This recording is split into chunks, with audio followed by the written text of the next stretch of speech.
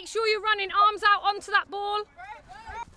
The under-15 girls team at Wymondham College training today. Most watched the England game on Saturday and were delighted with a win against the mighty All Blacks. Really happy because obviously All Blacks are a hard team. I thought they played really, really well. I honestly wasn't expecting it, but I was very, very surprised. Do you have a particular favourite player? Ben Youngs.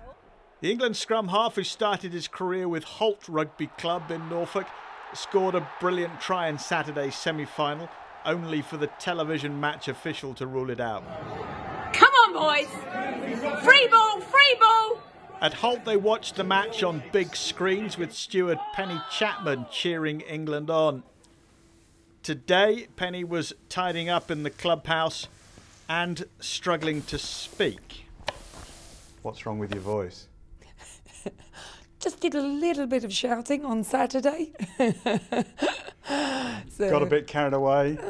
Maybe. What was the atmosphere like?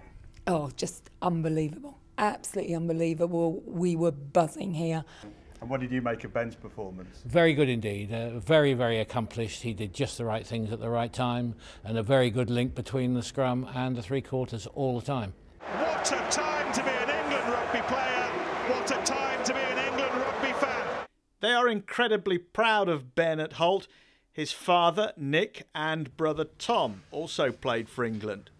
Of course, you obviously get bombarded with messages, but for me the best one obviously was having my dad in the stands to watch it, which is great. And like Eddie just mentioned, now the team's just very, very excited about the opportunity that lies this week. So, we'll build and do what we always do, approaching a test match, and this week will be no different. Back at Wymondham College, they know the value of having role models like Ben Youngs, Owen Farrell and Maro Itoje. The previous World Cup win acted as a legacy for many of these boys, perhaps push them into their local rugby clubs and to take part in school, and hopefully it will kick on and we'll have more students interested in rugby and in sport as a whole. Okay, crouch. So it's South Africa in the final. Set. England start as favourites, and who knows?